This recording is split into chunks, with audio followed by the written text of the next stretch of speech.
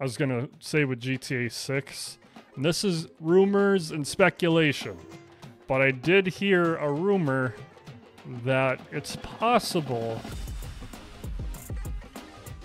Good morning, good afternoon, or good night, wherever you are tuning in from. This is the BS Buddies podcast. I am your host, Joe. That is your host, Ian. And sure, Rockstar is like, we're making enough money with GTA 5, but we're just gonna get a little bit more out, and then we're gonna delay GTA 6 for 5 more years.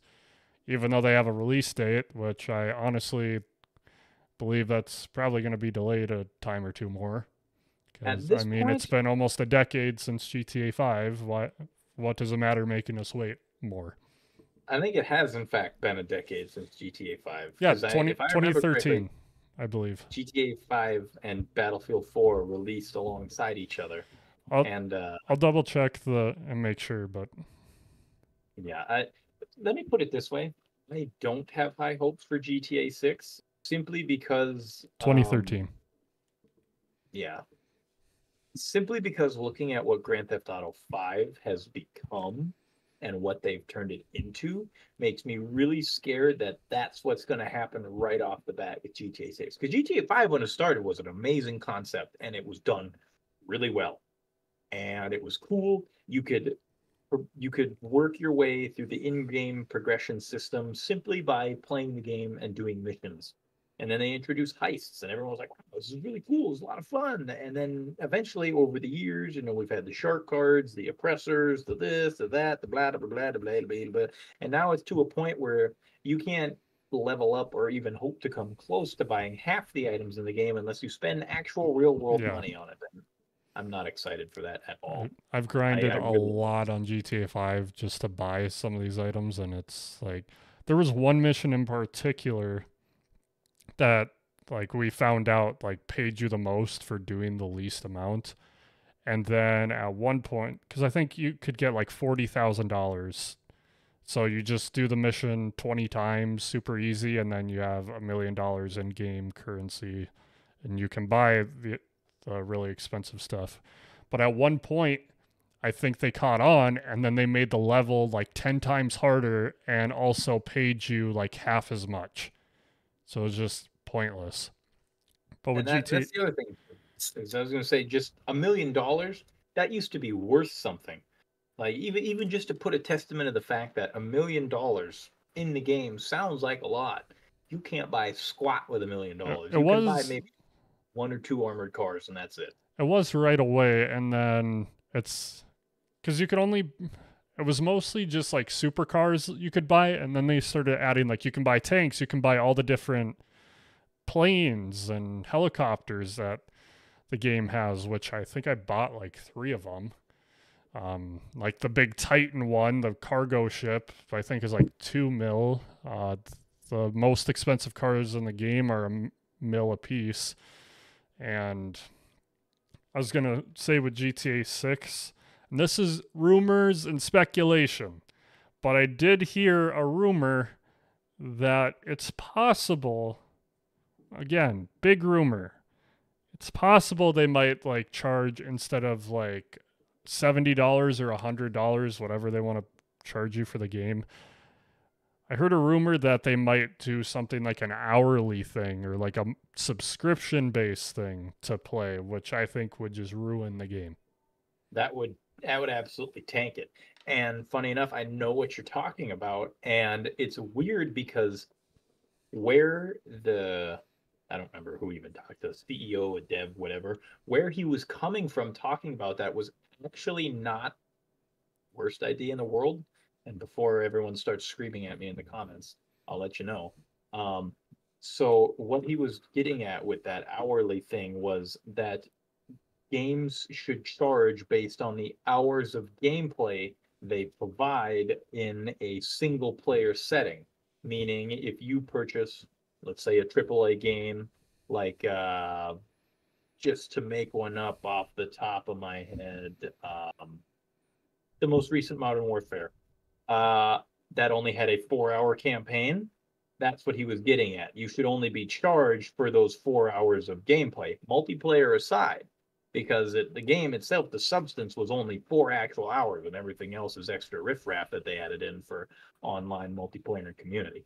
Now, I'm not necessarily saying that's a good idea, but I can see where he was coming from because games like Rockstar, well, I mean, look at how long GTA 5's campaign was. I mean, that was probably like what, I the 8 to 12 hour campaign if you were to I'd play it assume start to beginning. 8 to 12 is pretty standard, I would say. It was a hefty sized campaign with a lot of characters, and there was a lot of different options. So you had replayability. You could go with one ending this time, you could go with another ending that time. There was many different facets to it.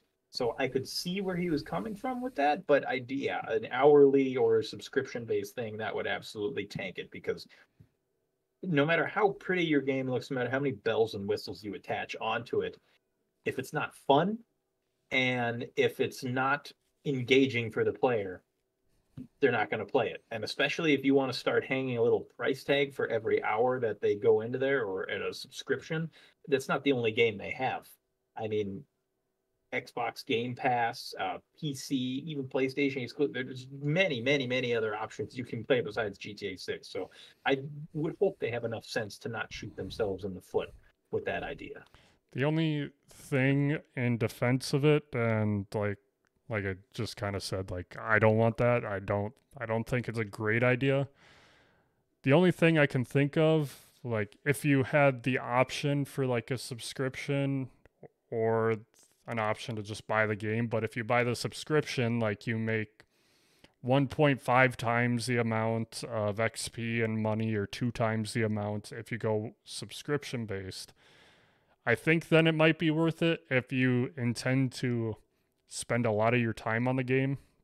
With all the constraints that I have in my current life, I just, if it's pay by the hour or something like that, I just can't justify myself because we, I mean, we got this podcast and I'm focusing on that, and then kiddo, and it's like I'd be able to play maybe 3 to 5 hours a week if I'm not super busy, but I just Yeah, don't see myself sinking a ton of my time, especially when I have other games throughout the week that I play with different groups of people. right. And well, I mean, it's just nuts to me that like looking at GTA 6 coming out and looking at how the technology of games has improved, I should hope that they learn how to optimize their files. Because I'm sorry, another thing that's going to turn me off from this game is if I go to click download and it says, 200 gigabytes of space required.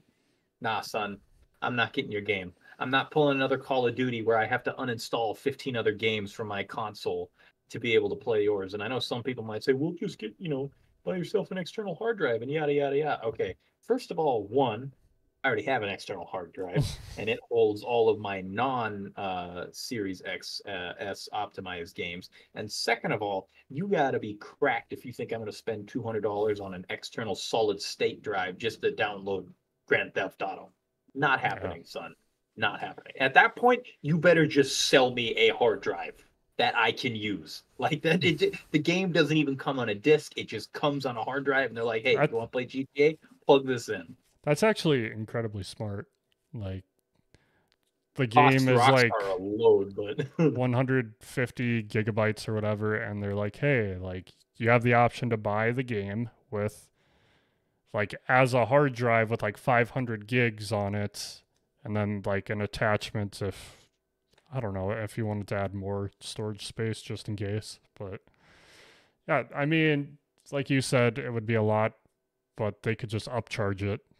It's like sell the game for 150 bucks on a 150 gigabyte hard drive. you But it's better be getting Rockstar, some. so they'd probably do $300.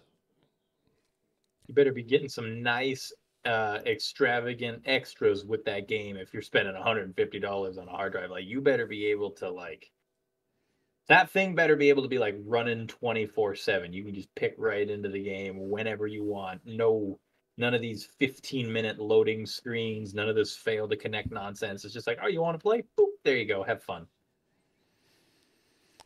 I think we kind of had two videos in one. We really did. We I kinda think I got might. stuck I honestly think I'll split them up as a complete side note on because I actually thought about talking to GTA 6 separately one day. I don't know if I ever brought it up, so I think I'm gonna split this up into two separate ones. two. Um. So, do you want to do a couple quotes, like two Yeah. quotes each? Then they'll edit. They'll figure it out. Yeah, So you'll chop it up into however you can. so I'm now going to make this super difficult for you to edit, by the way. I'm going to try and do as much spastic movement as possible so that you just have a hell of a time trying to cut it in a way that makes sense. Also, that was really cool. If I put my glass right here, it just completely cuts out part of my arm. Let me, there we go. Bring my arm back. I'm good. so we kind of recorded 2 episodes in one video, so the editing might look a little funny at this point. And Ian said he's not going to be helping with that point. So we're gonna just go to quotes. Hopefully, it turned out all right. Oh, I'm sure it did. Oh, oh, that Pabst Blue Ribbon came back up. Doesn't taste as good coming up as it does going down. All right, I've got a good quote for you. If you concentrate on small, manageable steps, you can cross unimaginable distances. For the GTA 6, I found a Trevor Phillips quote that I love. It's kind of like a Yogi Berra quote. Don't you ever not tell me things I want to know.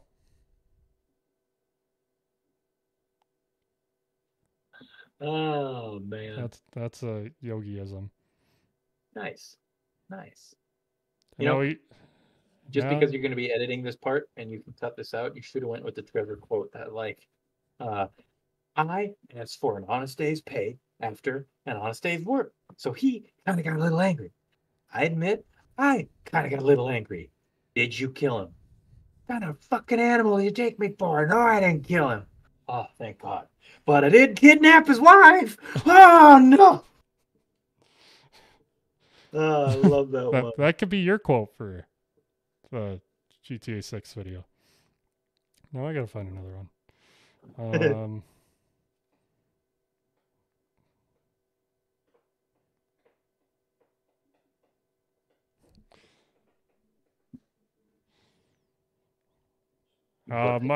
My quote is by Mr. Albert Einstein. Learn from yesterday, live for today, hope for tomorrow. That's a good one.